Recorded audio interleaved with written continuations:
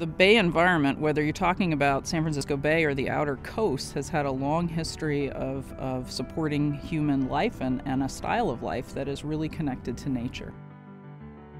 I've lived in the county for about 56 years, and we've dove and fished in this area since I was pretty young. After, a number of years, and I could see that there was a possibility that I could switch from recreational to commercial fishing.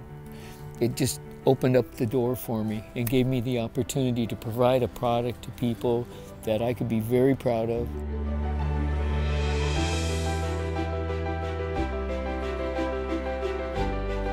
The ocean has been changing a lot over the last few years. We've seen the impacts of extractive activities, of fishing, of overfishing in some cases. We've seen the impacts of climate change. The one thing that's kind of constant in our lives is change. So California has done this extraordinary experiment of creating a network of marine protected areas. Marine protected areas are places where there's some protection for the marine life inside the boundaries of that space.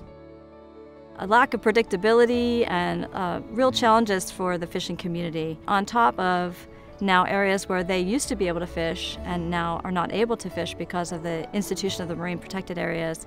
That creates an additional challenge for the commercial fishing community. We need to be able to provide the public with a sustainable organic product from the water. I don't want to see them have to rely on farmed fish, farm this, farm that. The hope is, and the theory suggests, and the data coming in support this idea that over the long haul, this will actually allow people who enjoy spending time in nature in its pristine state and people who enjoy using nature or relying on it for their livelihood will be able to do so for the future. As time's gone on, we've learned to adjust. We just don't want to see more of it taken away, but I understand what is wanted to be done, and realistically, it makes sense. We have a lot of commercial and recreational fishermen that are out here doing it right, and they care a lot about the resource and they want to make sure that it's protected and that people aren't taking what they're not supposed to take. And so I try and have a really good working relationship with the fishermen out here, and I feel like a lot of fishermen do report to me when something isn't right or something needs to be addressed, and that's important because they're really our eyes and ears.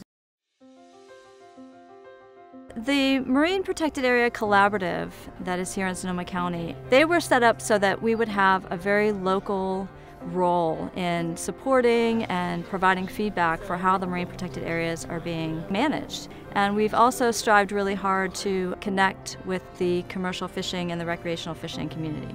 I just feel like if you're not involved, you're just letting things go, and you need to be there, you need to help. You do try to do whatever you can.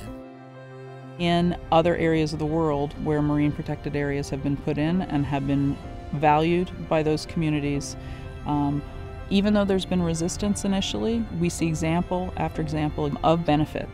And in fact, they become the most ardent supporters of those conservation areas. And we really think that that is likely to be the case here too, given a little bit of time.